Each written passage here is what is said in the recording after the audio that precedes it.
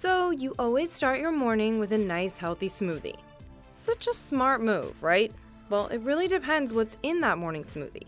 According to Miranda Hammer, a registered dietitian and natural food chef, the key to making it healthy is to strike the right balance of vegetables, fruit, protein, and fat. You can also add a nutritional boost with ingredients like maca, acai powder, lucuma, cacao, spirulina, and herbs like cilantro or parsley, and spices like cinnamon, nutmeg, ginger, or turmeric.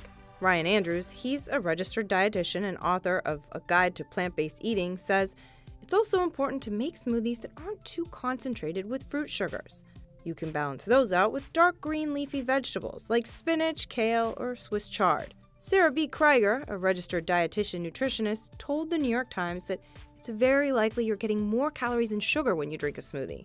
She also says to beware of supersized smoothies, like a 20 to 24 ounce size that contain many more calories than, say, an 8-ounce or 16-ounce smoothie. Many people drink smoothies to lose weight. Well, that's all fine and good, says Andrews, but it has to come along with other things that help keep you fit. Things like physical activity, adequate sleep, stress management, and building social connections. Smoothies also can replace a meal if they're properly balanced, like we talked about before. And here's a hot tip for your cold smoothie. Use a spoon. It will help you eat slower and digest better.